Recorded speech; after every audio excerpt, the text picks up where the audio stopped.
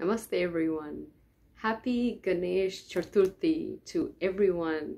Such a special, beautiful day. I think it's a day for us to come together, have gratitude, be grateful, think of Lord Ganesha, and just give thanks for everything. Please read the classics and read the stories. It's so important.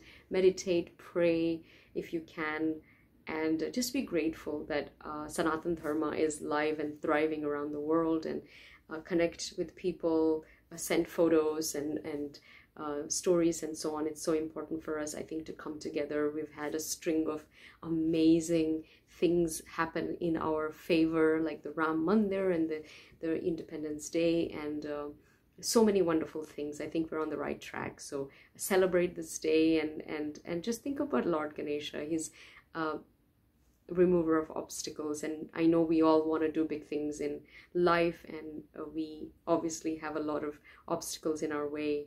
And I think Lord Ganesha, please meditate and pray, reach out, think about him, speak to him, have reverence, because he is the ultimate magician and the remover of obstacles, and we need all the good luck that we can get right now. So I wish everyone a beautiful Ganesh Chaturti, Ganati Papa Moria, and enjoy the festivities, enjoy the food, the laddus, and all that wonderful wonderful dishes from all the way from Los Angeles, California, America. A lot of love. Namaste, Jai Hind. Thank you.